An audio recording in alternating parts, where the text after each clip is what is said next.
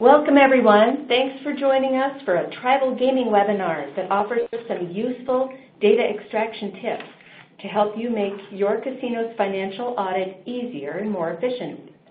My name is Carla. I'm with the REDW marketing team. Before we get started with the actual presentation, I'd just like to cover a few housekeeping notes. If you have any questions during the session, please type them into the Q&A box you see on your screen. To stay on schedule, we'll probably wait till the end to answer all your questions at once.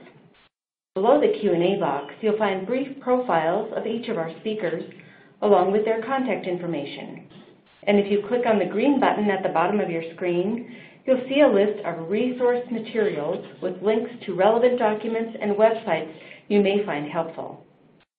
About this time tomorrow, you should receive a follow-up email that provides a link to an on-demand recording of this presentation. At the end of the session, a quick evaluation form will pop up on your screen. We hope you'll take a moment to provide your feedback on today's webinar so we can be sure to improve on the next one.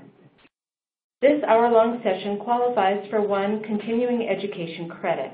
To earn this credit, you must prove your participation by answering all 3 polling questions that have been inserted throughout the session.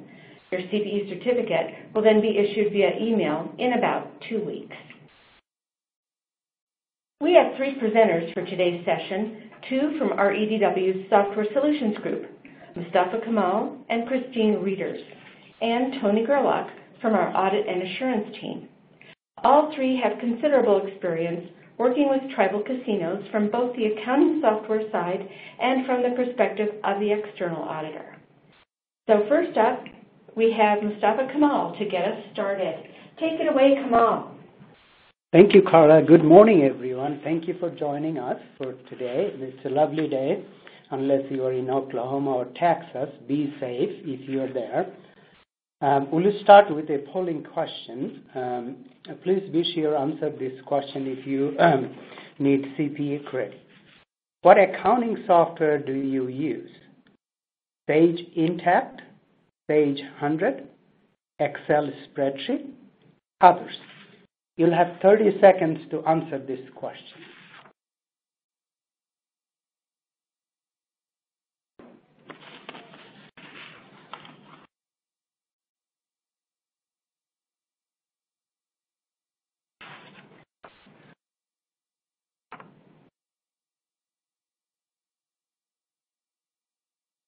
Okay, we'll give you a few more seconds to answer the question.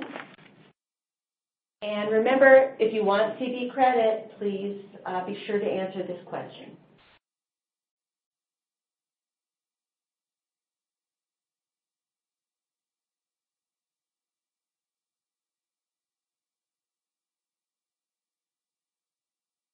All right, go ahead.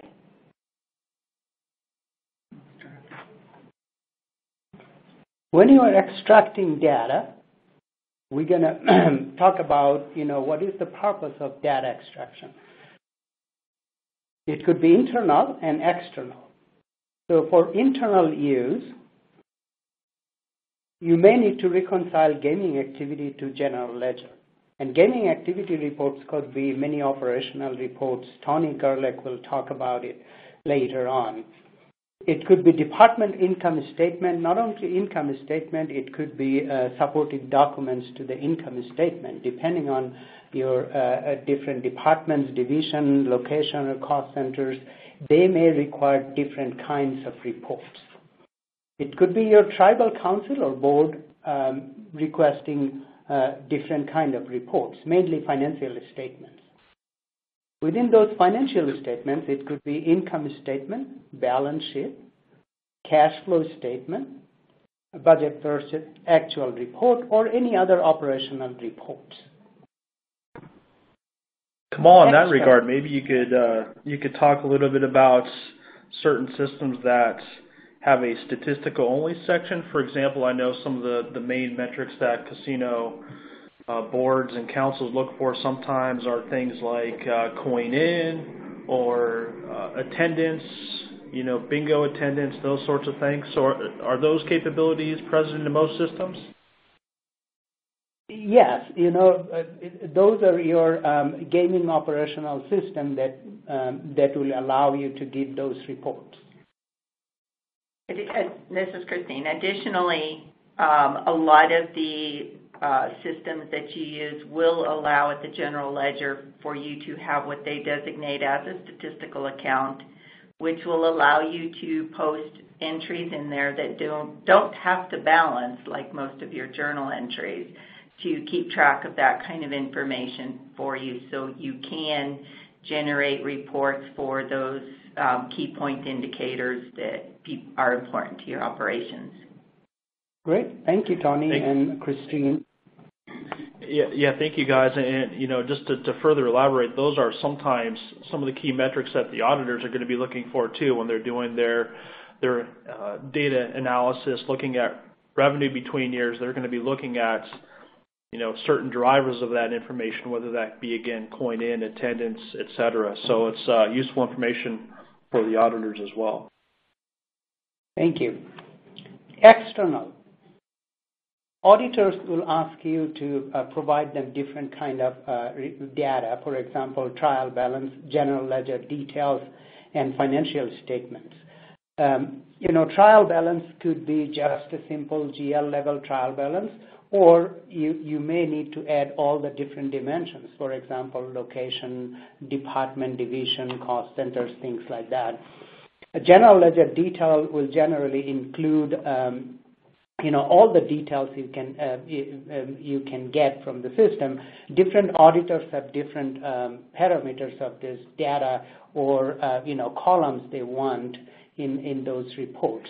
Financial statements, Tony will add his insight about what is going on with the financial statement with the audit group.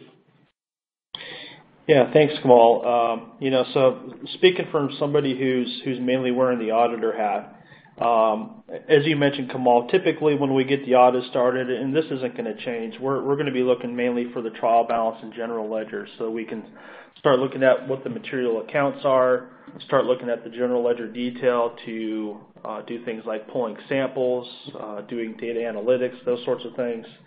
And typically we wait till the end to look at the financial statements, but I did want to elaborate a little bit on that for some rather recent developments. So as historically has been the case for us with most of our clients, the preparation of the financial statements and footnotes has typically been an auditor responsibility.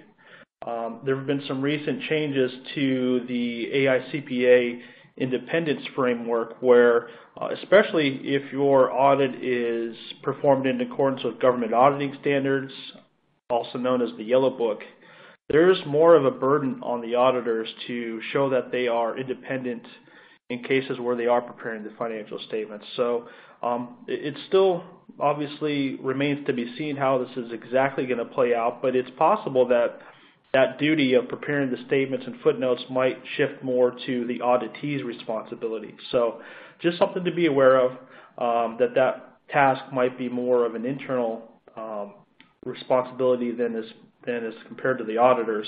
And of course with that comes some challenges. Of course,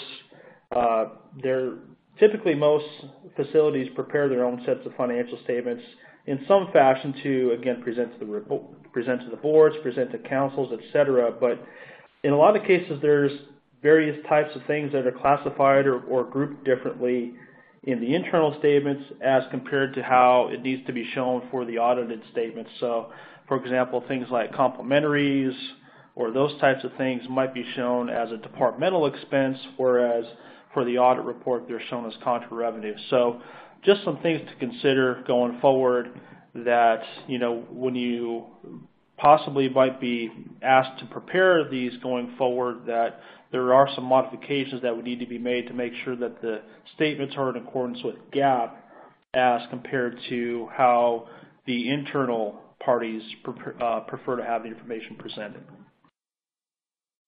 Thank you, Tony, for your insight. The next set of report, maybe your financing authorities like banks wanted some audited, reconciled report, financial statements mainly, and they may require those periodically, for example, yearly or by, semi-yearly or quarterly. Also, compliance report for mainly for state agencies. State gaming agency may want different kind of report. One example is gaming net win report, and Tony might add a few things in that regard. Tony. Yeah, for a number of the states that we work with, Arizona being one, the casinos and tribes need to pay a certain percentage of their Class 3 net win to the state. So, like you mentioned, Kamal, there's going to be various reports out of the system, typically that the state gaming agencies are going to be looking for, to basically verify the validity of the amounts paid to the state. So it's important to have those reports ready and prepared and reconciled to the general ledger, just to make sure that everything is reconciled together and to verify the information provided and the payments made to the state. Great, thank you, Tony. Now we're going to discuss what data need to be extracted in what format.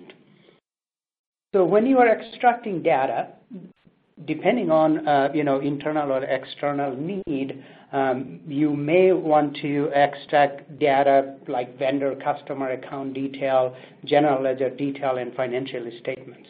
Now, when you are looking into vendor customer account details, generally those are internal reporting needs for different purposes. Depending on what they need, your data fields will be varied. Now, general ledger detail report, auditors once said your different departments may require those reports too. Depending on, again, their requirements, you need different data field in there. For example, what transaction source is coming from. Is it from accounts payable, receivable, or cash disbursement? What document number is there, document description, who is the payer, things like that. Also, some software allows us to include fields like who entered data from which computer, who posted, who edited, things like that. Those are important for audit purposes, especially for forensic audit, and also reconciliation purposes, and also to find out, where the mistakes are made and who made those mistakes so that you can talk to them and correct those mistakes. Financial statements, as Tony mentioned, that there are different kinds of financial statements. For example, grouping of your GL, your internal need may want a grouping of GL in a different format than your external needs.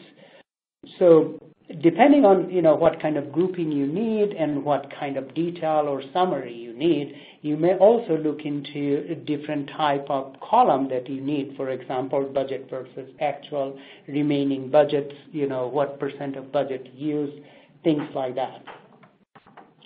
Format. When you are exporting data, what format do you want to export the data for?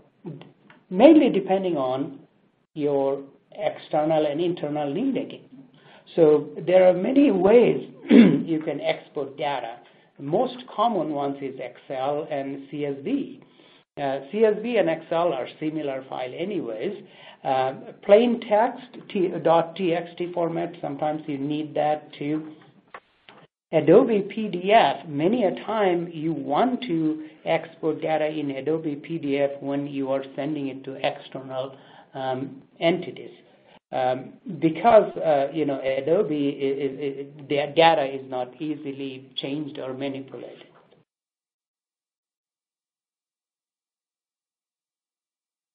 Now we're going to discuss a common operational report, and I'll hand it over to Tony for this section. Thanks, Kamal. So, again, talking from an audit perspective mainly, when we're thinking of a casino, the most critical, if you will, and the most important likely area of the financial statements is the gaming revenue. So as the auditors, that's where we're going to spend a lot of our time, looking at slots, table games analyses, reports, those sorts of things. So just to cover a few of those, theoretical to actual is going to be one, looking at the performance of the machines, what the actual hold is compared to the theoretical percentages set by the gaming manufacturers, looking to see if those variances are being investigated on a monthly basis, which is one of the requirements of the mix. Meter to actual, another important one. Some of our review is going to be on more of a controls basis, where we're going to be looking at daily reports to see if those meter to actual variances have been looked at and reconciled. And then another report that we've spent some time talking about is net win report, looking at the machine net win, again, on a daily basis to see if that's been reconciled to the drop reports, the payouts, the Tito tickets. Not only are we going to be looking at the daily information from more of a controls basis, but then we'll typically look at it from a yearly basis too, to see whether the balances have been reconciled to the general ledger, to see if the revenue audit department and the finance department are essentially coordinating together on the accuracy of those reports. I just wanted to take a minute and talk a little bit about the kiosk, just because this would be the one area which is probably the most trouble from our standpoint as the auditors with reconciling the activity. And mostly that has to do with the cutoff of the reports as compared to the cutoff of the gaming day. So, to the extent possible, you want the reports matching up to the gaming day cutoff, whether that's 2, 3, 4 a.m., whatever it might be, to cut down on the extent of those timing differences. So that kind of reminds me of some conversations I've had in the past, and maybe not so much recently, but thinking back 5, 10 plus years ago, I always remember giving the casinos a call leading up to the end of their fiscal year end date to remind them that somebody, typically from the audit or finance department, needed to be on site at that year-end cutoff date, again, whether it be 2, 3, 4 a.m., to run various reports that needed to be run in real time that could not be gone back to and run historically. I think now as we transition to more modern systems, if you will, that capability does exist in most instances. But if your property is using maybe a system that's not quite as current as some of the others, there's still possibly that requirement that you're going to need to run those reports in real time as of that year-end cutoff date. So something to be aware of that the auditors are going to be looking into to see if everything's been appropriately reconciled. Great. Thank you, Tony. Time for question number 2.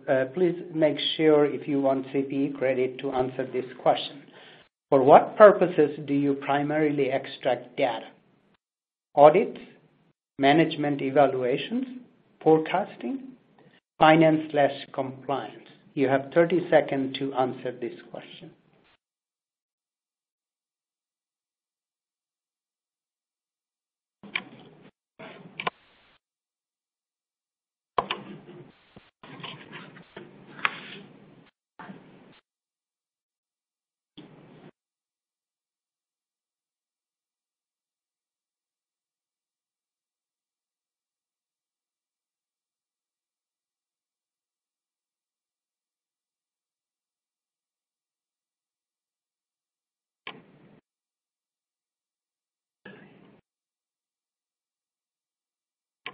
Great. I see the results. Mostly data extraction is audit purposes, 80%, management evaluation, 20%, forecasting and finance compliance, 0% at this time. For our rest of the discussion, we will talk about a little bit about both in our discussion. Thank you so much for answering those questions. Now we're going to talk about how do you extract data. Again, it entirely depends on the system, what the system capabilities are, how they allow us to extract data. Many systems actually allow you to extract data through report writer. And report writer, many of the systems that we deal with has built-in report writer, so that you can go into a different kind of report. For example, trial balance. You go into trial balance report, you tell the system what parameters, what date range you need, what kind of segments or dimensions you want to include, for example, department, location, division, cost center, and general ledger account number. And then, different columns you can also use. For example, you can look into just debits and credits, or you can have comparative trial balance where you can see what happened last year or so, what are the differences. Now, if you do not have built-in report writer, or it is not easy to, change set reports from the system, you may want to talk to your business service provider who can help you in this regard. In case they cannot help, there are other opportunities. For example, many systems allows you to access data tables, back-end data tables. If your database is SQL or Access or depending on what kind of, or Oracle, depending on what kind of data structure you have, you can go back end. If you know enough SQL, you can go to a SQL database, run queries. And SQL queries, if you know enough, it's very easy to build and then run those. It's like a report writer. Now, if you do not have capabilities to connect back end, you may want to talk to any programmer or developer who can, or your business service provider who can help you to do that. They can connect the back end through ODBC connection, direct SQL connection, or some other ways. If your software is it has API, then it is easier to connect back end. Now, if you have, if your system lacking any of those capabilities like direct report writer, or directly go into back end, you may require third-party product to extract data from your system. As you mostly mentioned, that audit purposes, you need those data, and also, departmental reports. Depending on, what auditors want, you can ask, you can use many third-party products. With our experience, we have looked in, we dealt with, SQL, reporting, JET reports, Crystal reports, Tableau. Those are a few examples that we come across. And, with those third party, it works like a report writer within your system. Of course, it is outside. You have to open that report up, and then you can actually create and control report parameters in there. Now, those are a little harder to use than your normally built-in report writer, and there is a training component in it too. So whoever providing those third-party software can teach you, how to use those, or they can build those reports for you, and you can maintain them as necessary. Now we're going to talk about common problems, while you are extracting data. As well, if the data integrity is solid, if data is correct or not. So first one is incorrect report parameters. Many a time you need to print two different reports. For example, if you are looking into an income statement and supporting details for the income statements, those should match both reports. And when you are comparing apple to apple, those should match. For example, if you are looking into detail in a different date range and your income statement for a different date range, it will not match. So date is an important parameter in there. Many a time you are looking into your AP accounts payable detail to your general ledger account and reconciling those. Again, you need to look into similar parameters or data range you are looking into. Many a time you are looking into different kind of data sets. For example, when you are looking into data from different software, you need to make sure you are looking into those different software in same time period, real time, or snapshot in time. For example, a snapshot report like balance sheet or trial balance is a snapshot report, and a real-time report, you want to make sure that everything is posted. You have all the data in. If you have third-party software, if you have different software that you connect, make sure those are connect real-time. Or if you are importing those data from other systems, make sure you are importing those before you extract data from your main system. Because those data is part of the overall data from your GL system. Data integrity. Many software allows you to look into if your data is in good shape. For example, you can test your data integrity. One example could be your GL detail and GL summary match, your accounts payable detail match to your GL. Things like that. You can look into system, and then they provide tools to look into and say, hey, your data is intact. And one obvious reason your data is not balanced, if you look into your standard balance sheet from the system and it's not balancing, then you may have an issue. Maybe an issue of the way you set up the report, but your data may be corrupt. Other areas, you may have insufficient data if you change software recently. Software implementation is complex, and you are converting from one system to another. What happens, there is timing issues. You may running two different software parallel for a while before you go live. When you go live, some software allows you to go live without the beginning balance or GL detail or vendor and customer details in the system.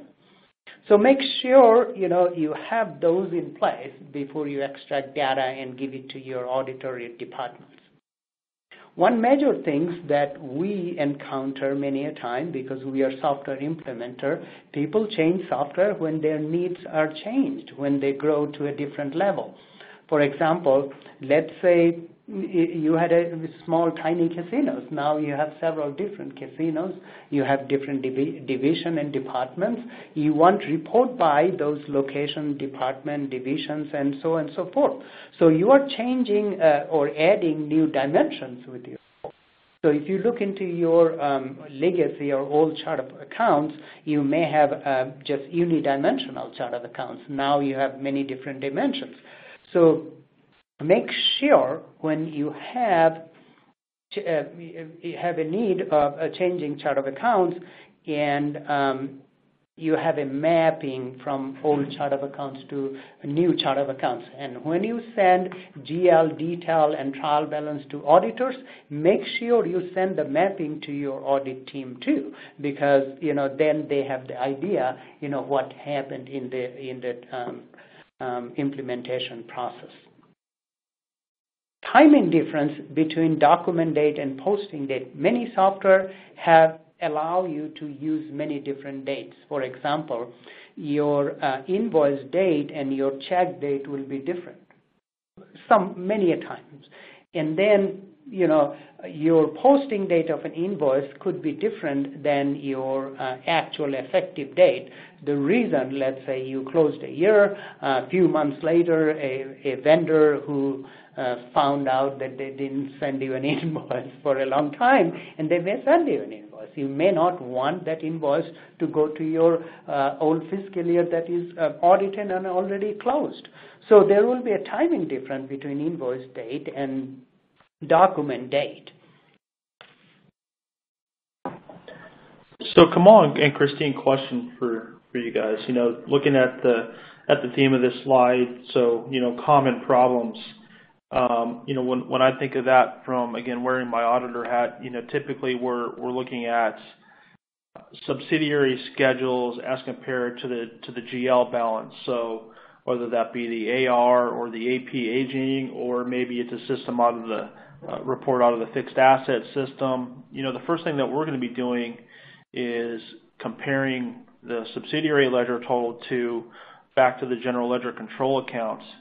And I was just curious, what you guys see as the main reasons that those are going to differ, which happens quite frequently. At that point, as the auditors, we kick it back to the auditee to resolve. But my understanding is that some systems might prohibit you from making journal entries to some account balances. For example, like when we find a cutoff issue with AP. In recommend an adjusting entry, most of the time the clients will come back to us and say, rather than crediting the AP control, can I credit some other account like a manual AP or some other accrued liability, because the system won't allow me to credit AP directly through a journal entry, or maybe it's just that they understand that that's going to throw off their reconciliations. But in those instances where the system doesn't allow you to make journal entries directly to those accounts, then I guess my question would be, what does cause the reconciliation differences then in those instances? So usually what will happen is over, let's say, in your accounts payable module, you have your invoice date, which is the document date, and then you also have your transaction date, which is the true posting date. If you've already closed your period, you can't go back and post to a period that has been closed.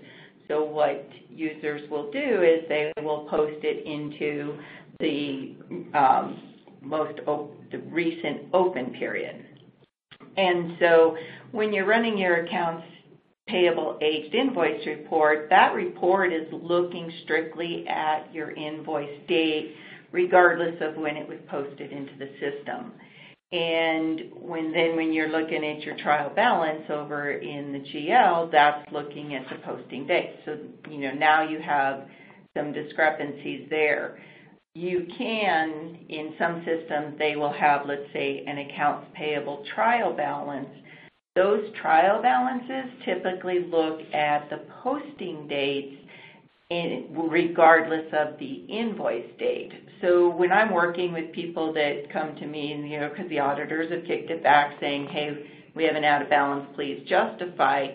First thing I do is I look at the aged invoice report, compare it to that trial balance for that module, and let the users go through the detail and find out which invoices have a date that goes into their audit that should or should not be there, so that we can do that justification. Yes, and there are some systems that will not, even if the period is open, but you don't necessarily want to do a journal entry for the accrual. So you get, after January, you've closed out your December year end, and then you get this significant invoice for a purchase that, is pretty material. And you want to be able to recognize that, in your accounts payable, it has to hit January because you've already closed December and or issued your financial statement. So what we'll do is we'll set up a contra account directly at the very next account under your accounts payable or accounts receivable, whatever the case may be, so that it doesn't really change the reconciliation between the true AP and the subsidiary module, and then that contra account can be cleared out in the following month whenever that invoice was truly reconciled or recognized. Thank you, Christine. One other thing, I see, Tony, that when we convert from one system to another, many clients have significant AP or AR balances. And then what we do, like Christine mentioned, that we create a contra account because many systems don't allow you to do a journal entry to AP or AR through AP and AR ledger, subledger.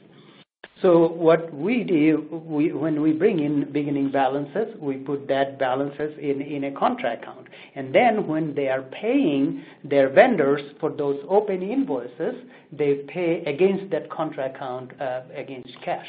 So that way it clears out over time.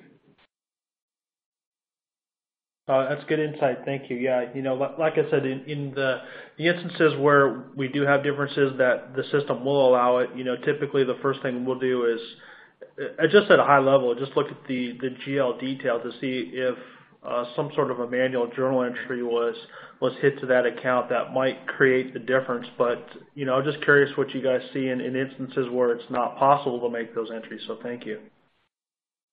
Great. Thank you.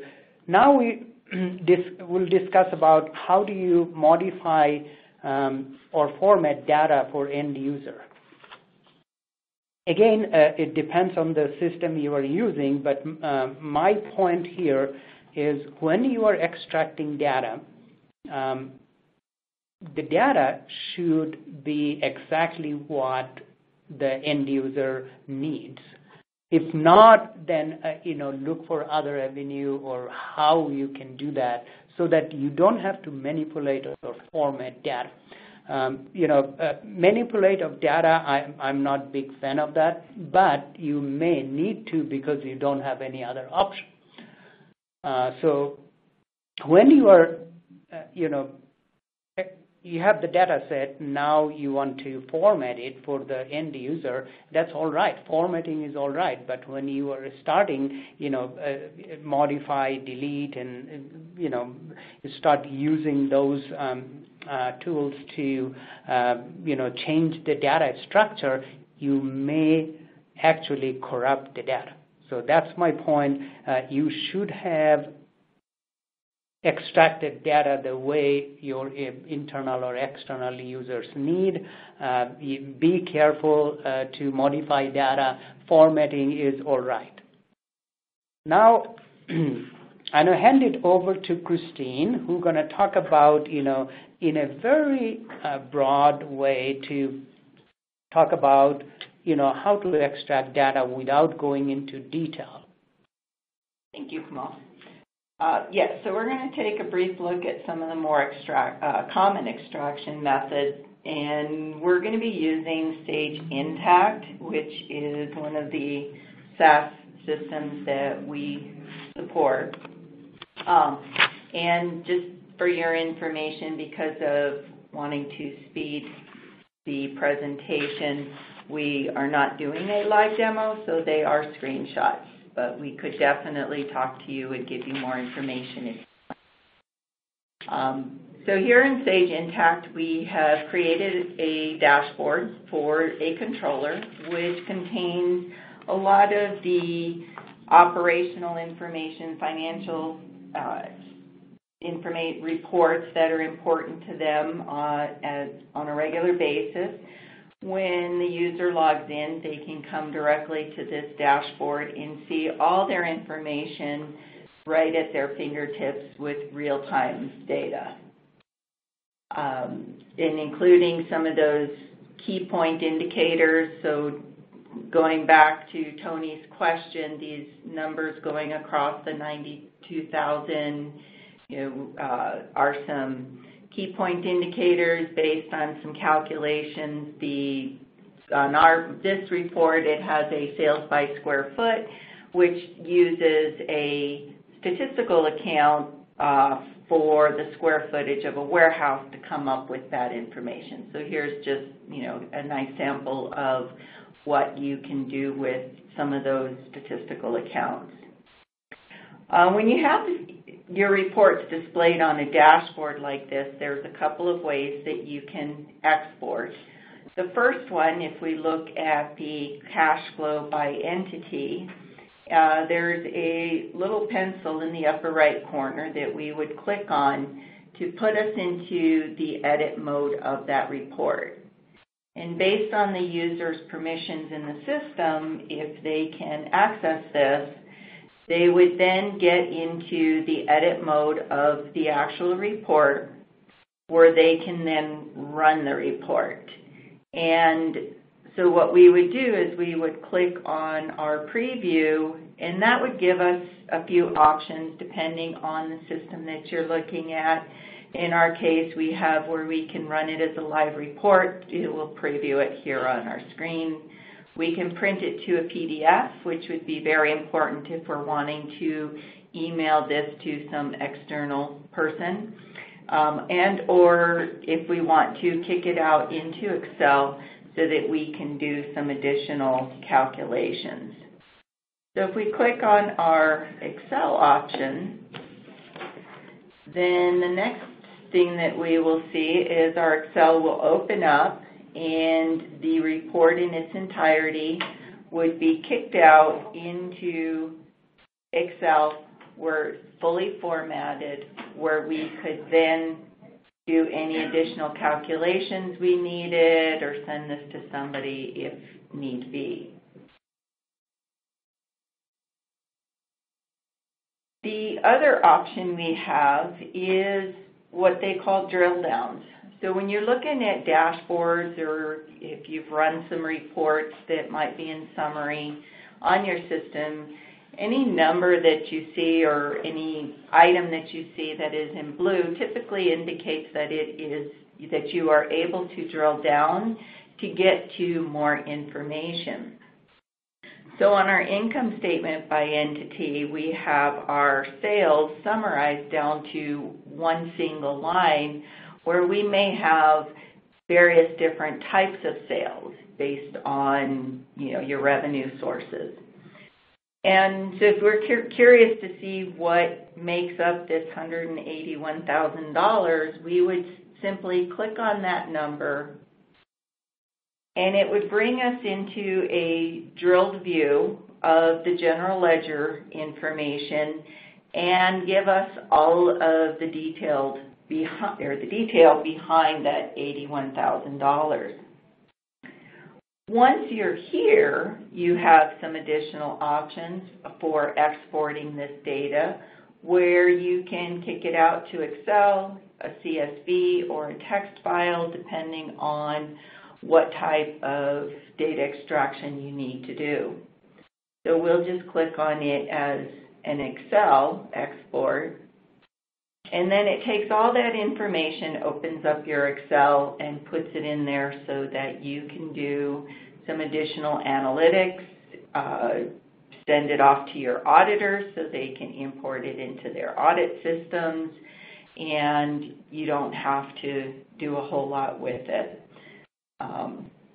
So that's very important. And then the next step that we're going to do is we're going to explore creating a simple report. And we're going to do this at a high level.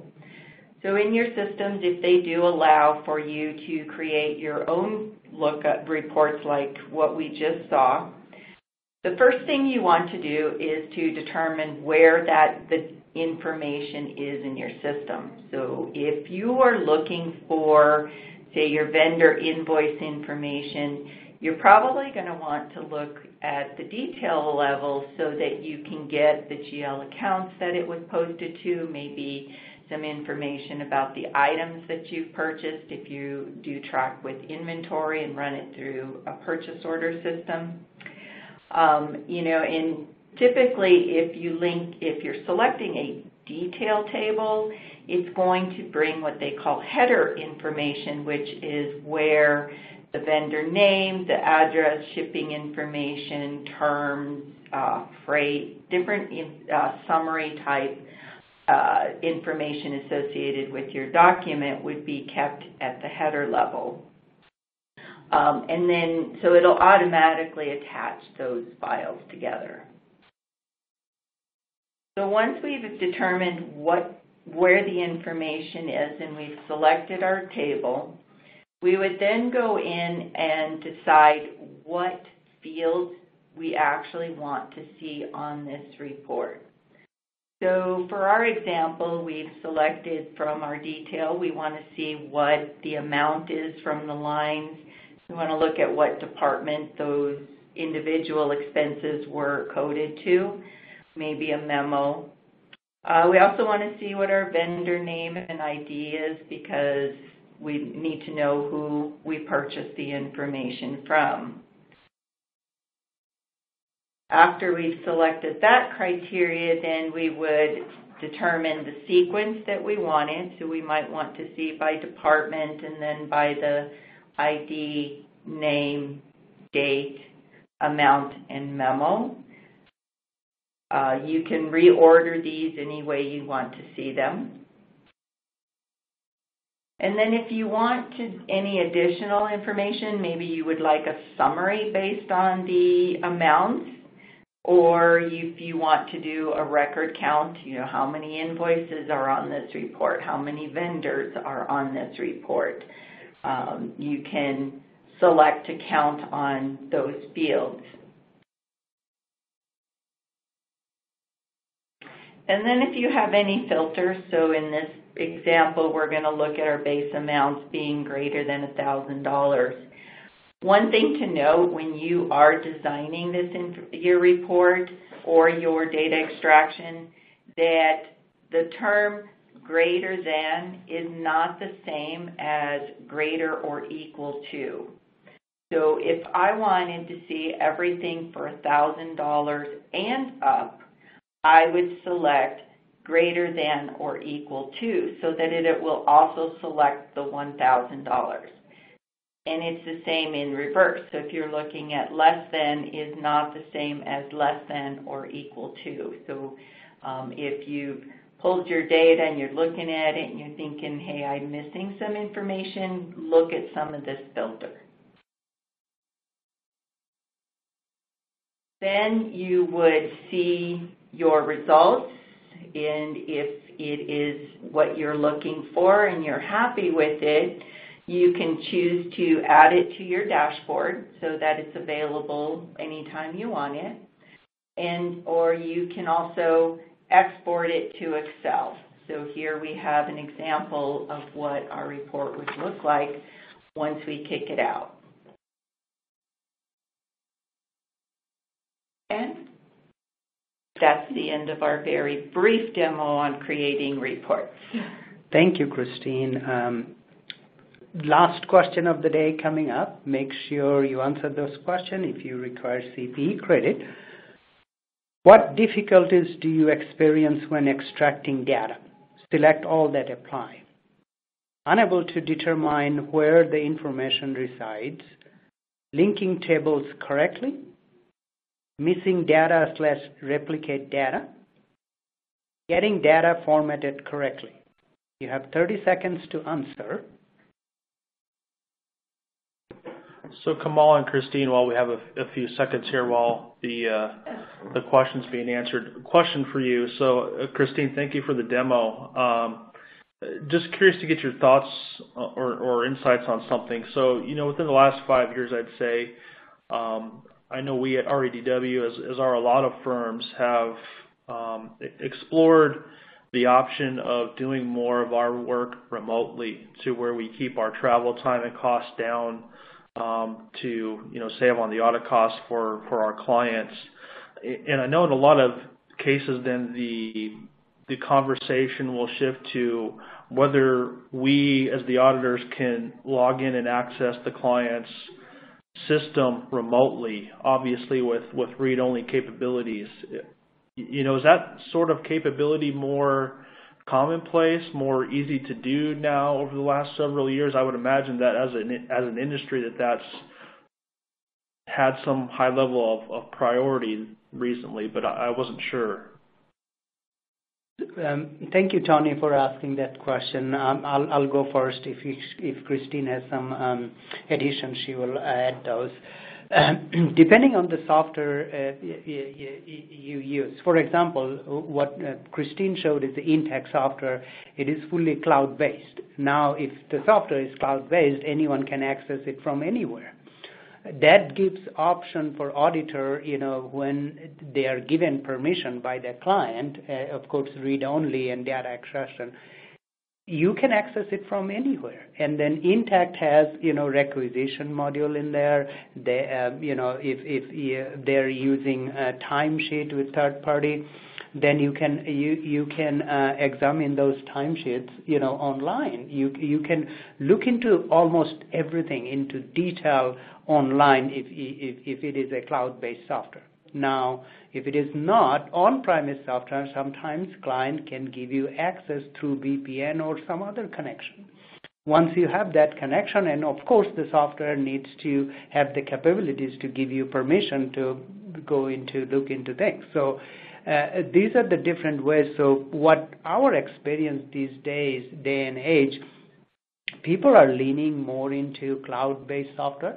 It is easier for everyone. For example, if a client, CFO or CEO, or controller are traveling and they have something they got to approve, it's a big dollar amount and priorities and things like that, they can do it from their iPhone or, PDA or anywhere they can access internet.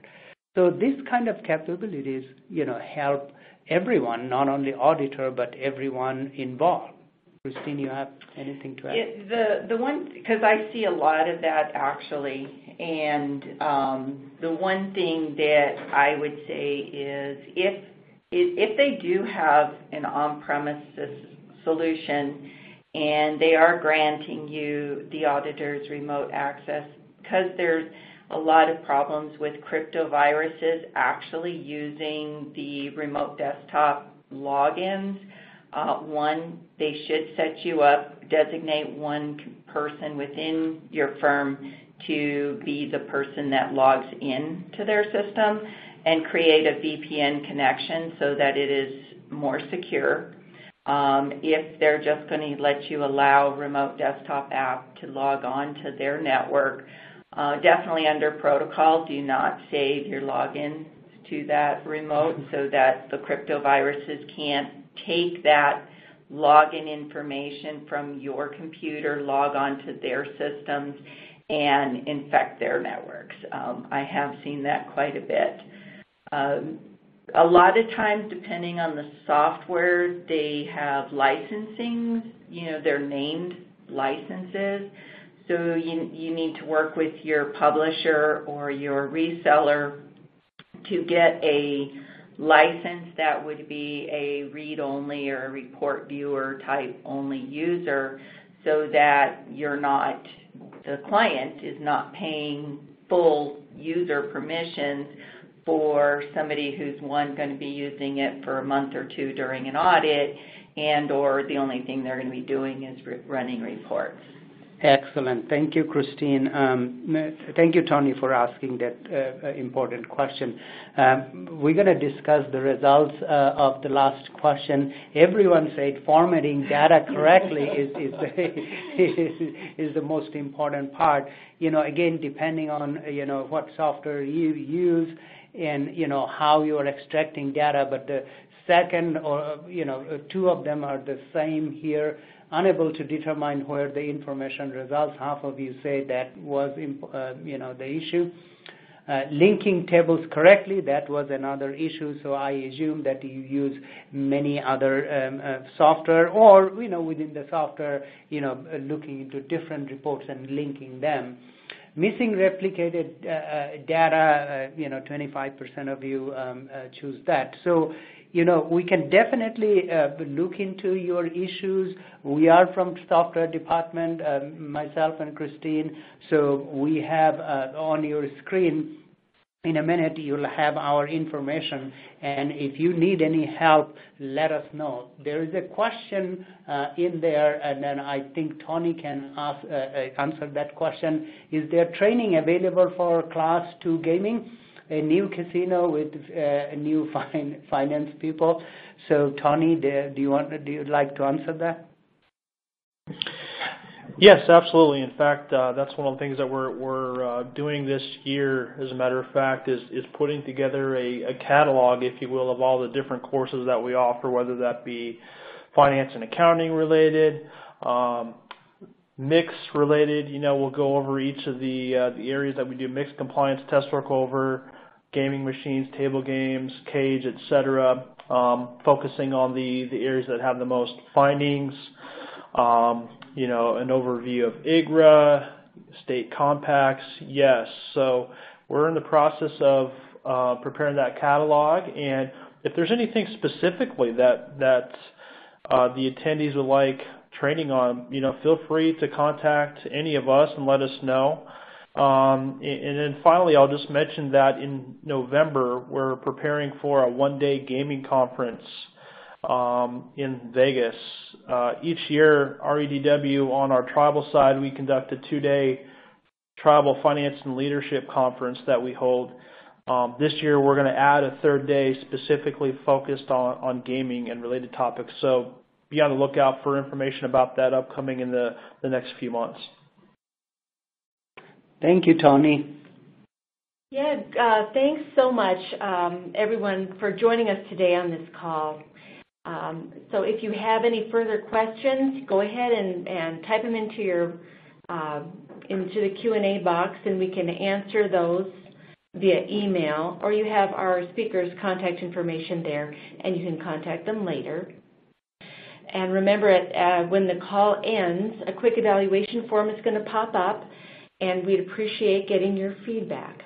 Remember also to watch for a follow-up email tomorrow. It'll contain a link to a recording of this session, and your CPE certificate, if you expressed an interest in earning credit, that will arrive by email in about 2 weeks' time.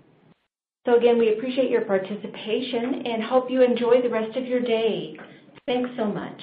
Thank you so much. I don't see any other question at this point. We finished a minute or two early. Thank you again. See you next time. Bye.